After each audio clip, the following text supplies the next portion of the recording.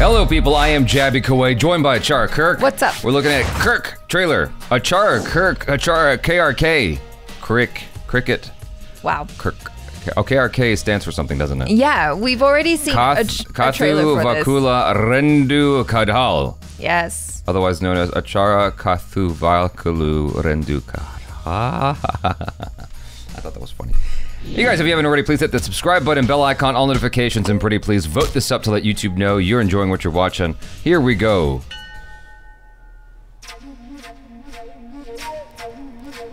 Ruh-roh.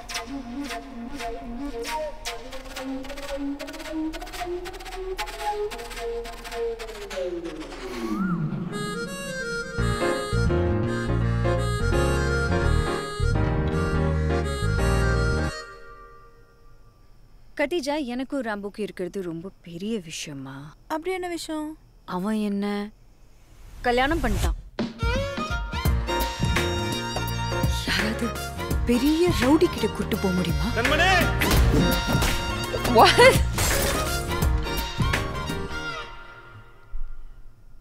நீ ஏமா சோகமா இருக்க? உன்னையுமா கல்யாணம் பண்ணிட்டான்? பண்ணிட்டான். உன்னை கல்யாணம் பண்ணிட்டான்? என்ன பண்ணிட்டான்? What? Maybe. Mohammed Bobe. Poda.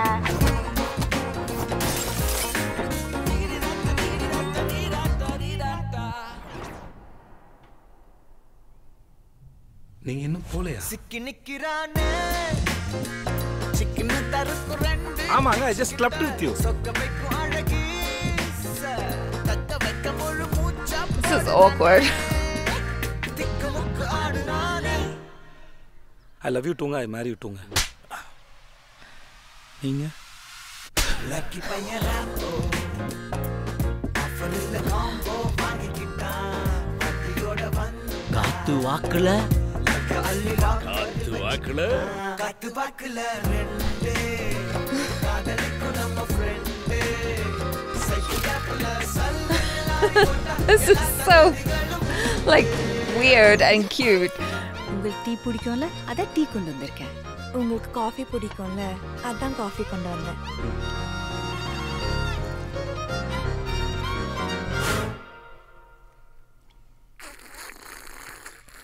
காத்து பாக்கல ரெண்டு. I meant to do this earlier. I want to say thank you to Advaith Iyer, I hope I'm saying your name correctly, for making subtitles for us. Unfortunately, by the time we got around to watching this video, or I don't know if that's fortunately or unfortunately, they added subtitles to the trailer. So we just went with that because it was a little bit easier, but we do appreciate you doing that for us. Well, just regarding the trailer and the movie, I'm like, I wonder how many people strongly relate to that situation. I know you probably do, but like, other people who are out there who are, you know, who are like, I'm struggling to just get one person to want to marry me, let alone two people. I don't know. I'm surprised that you don't have more to say about this. I don't know what I want to say. Okay, let me try not to like bring my own experiences into this. I'm wondering where this film could go that makes sense for the audience, for people in general, because there's one of two directions that this goes. Like, either they figure a way to work it out, kind of like a Mormon marriage. Sister wives. Or they will both realize they don't need him. Those are the only two. Or the third option is he just picks one. That's not gonna happen. The whole point of the movie is he can't make up his mind. That's the whole point of the adventure of this film, is that they're both competing for his love. And so either they learn that they can both just have him, you know, they take turns with him, or, you know, kind of like a Pablo Escobar situation. If you watch Narcos or whatever the show is called on Netflix, like he had a whole thing where he had like 4 wives for different days of the week, and then like on the 5th day they all spent time together or something like that. There's a system to it where you can make it work. All parties have to be in agreement. This is such a weird thing to like, because India strikes me as a more like traditional, conservative sort of country as a whole, and I have only heard of a handful of instances where you have heard of a man having more than one wife or female partner. I haven't really heard about the inverse of that.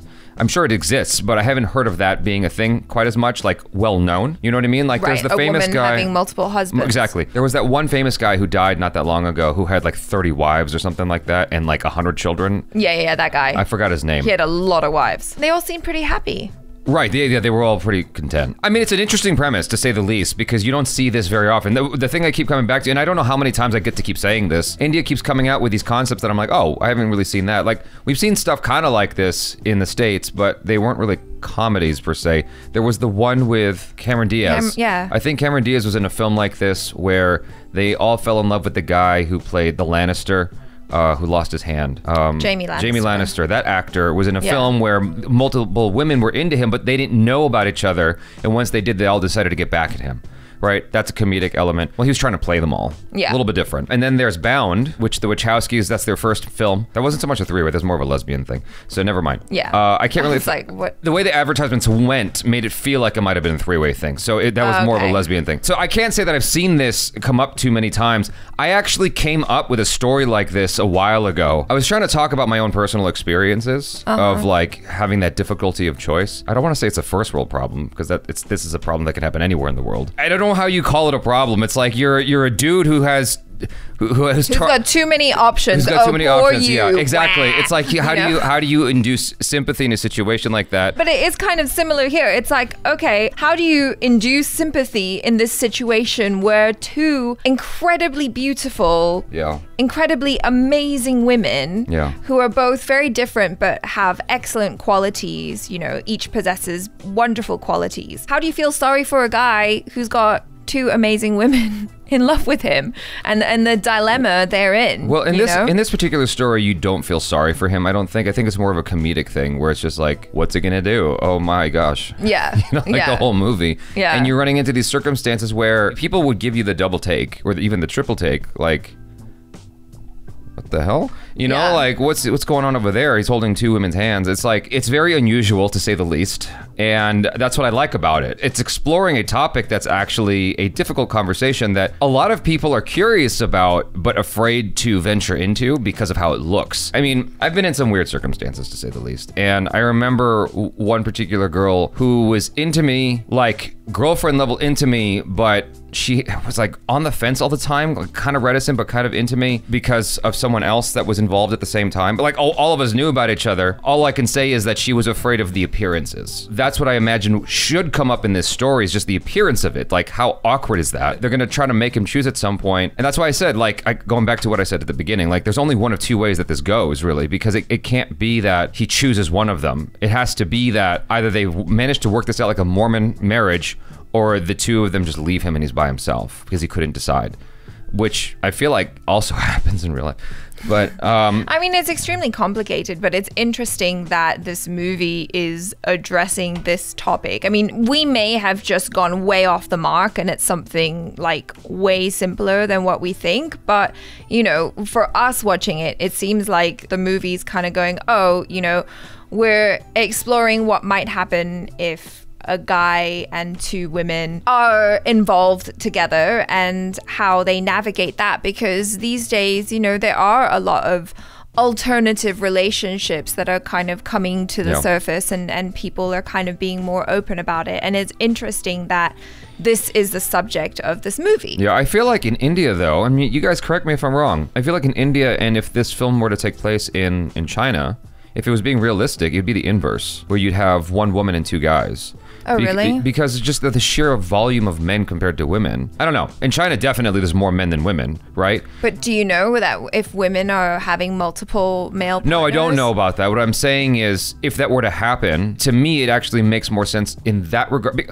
So I'm going to get into weird territory. Forgive me if I am off my rocker, out of pocket completely here, okay? I'm just trying to like make this conversation go somewhere. So I was told, with regards to the Muslim religion, that the reason why you had instances of a man with multiple wives wasn't for like the man to flex or anything like that, or to cater to the man's ego. It was a matter of like population or something like that back then, where you needed to have that. I don't know if that's actually what happened. That might just be an excuse. But like you're looking at the circumstances in China where you have way more men than women, it's almost like if a man wants an opportunity to have offspring or to be with a woman, he might have to deal with this the fact that he has to share her. Yeah, but I think There's just not enough to go around. I get it, Yeah. but I think it might also be a cultural thing where in certain cultures, one man having multiple wives is kind of more normal. Back in the day in Thailand, that was actually a thing. You would have your main wife and then like No, your get minor that. wives. But for even traditionally speaking, like in terms of biology,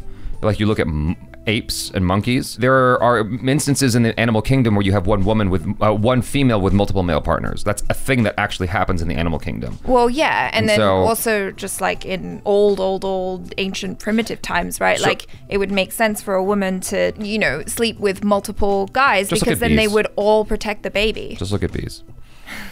Sure. So, or ants. All I'm asking to the audience now is, if you were a guy in the circumstance of one of the women in here, could you deal with it? Like, could you handle that? There's a lot of guys who could. Really? Yeah, I'm surprised, like, at how many guys are cool with that kind of a situation. But like, I'm not. But I know that there's a lot of guys who are like that, who are just like chill about it. They don't care. They're not trying to marry the woman in those circumstances usually. Sure. But yeah, but like what if they were? But what if they were? That's.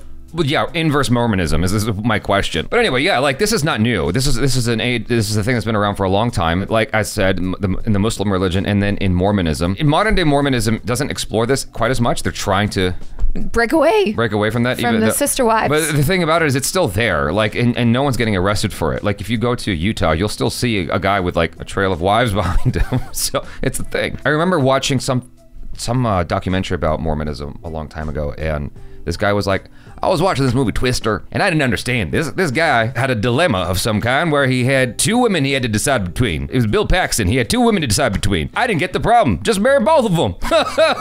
Like that was his attitude about it, right? Right. And I'm like, yeah, okay. It's not really traditional in today's modern, Yeah. way of thinking of things. Come back to this. I think it's a very, very interesting topic to say the least, and that's the most standout thing. Like it cannot help but be the most standout thing. I can't even compliment like the director of photography, the direction, the music. Like the only thing that like pops out to me is like the circumstance is so unusual, and then the acting therein and them selling that circumstance. Well, yeah, and it's sold in this kind of really cute, whimsical way. Which is highly unusual because usually it's not sold like that. Usually it's sold as a very dramatic thing. Or it could be comedic, I guess, like you said in the one with. That was a revenge tale, though. That's sure, it's different. It's a little bit different. Take, yeah. So, but anyway, curious to say the least. I would definitely want to check this out just to see what the film has to say about this particular topic and what message it's trying to sell. You guys, thanks so much for hanging out. Hopefully you enjoyed some of this conversation. I'm Jaby KOAY. This is ACHARA KIRK. Peace out.